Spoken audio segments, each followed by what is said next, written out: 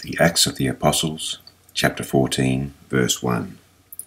And it came to pass, in Iconium, that they went both together into the synagogue of the Jews, and so spake, that a great multitude, both of the Jews and also of the Greeks, believed.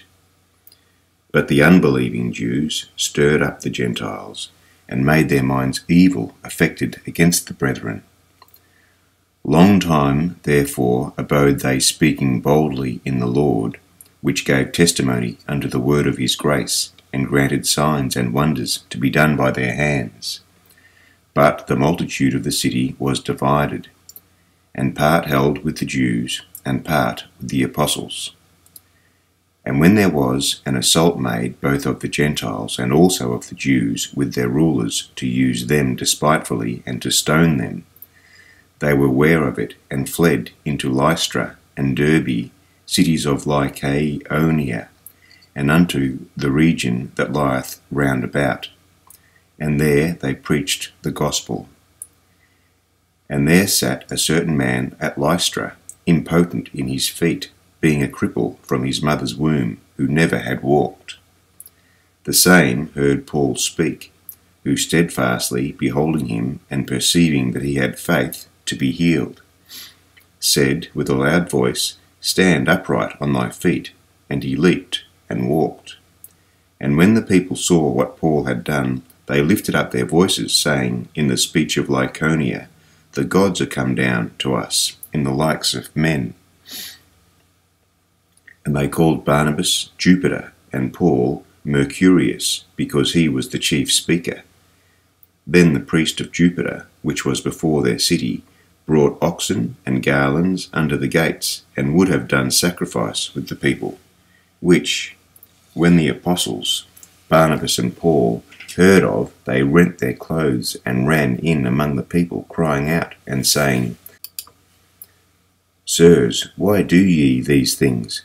We also are men of like passions with you, and preach unto you that ye should turn from these vanities unto the living God, which made heaven and earth and the sea and all things that are therein, who in times past suffered all nations to walk in their own ways. Nevertheless he left not himself without witness, in that he did good, and gave us rains from heaven and fruitful seasons, filling our hearts with food and gladness. And with these sayings scarce restrained they the people, that they had not done sacrifice unto them. And there came thither certain Jews from Antioch and Iconium, who persuaded the people, and having stoned Paul, drew him out of the city, supposing he had been dead. Howbeit, as the disciples stood round about him, he rose up and came into the city, and the next day he departed with Barnabas to Derbe. And when they had preached the gospel to that city, and had taught many, they returned again to Lystra, and to Iconium, and to Antioch, confirming the souls of the disciples, and exhorting them to continue in the faith, and that we must through much tribulation enter into the kingdom of God.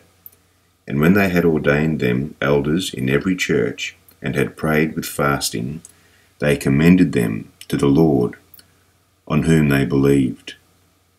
And after they had passed throughout Pisidia, they came to Pamphylia, and when they had preached the word in Perga, they went down to Attalia, and thence sailed to Antioch, from whence they had been recommended to the grace of God for the work which they fulfilled.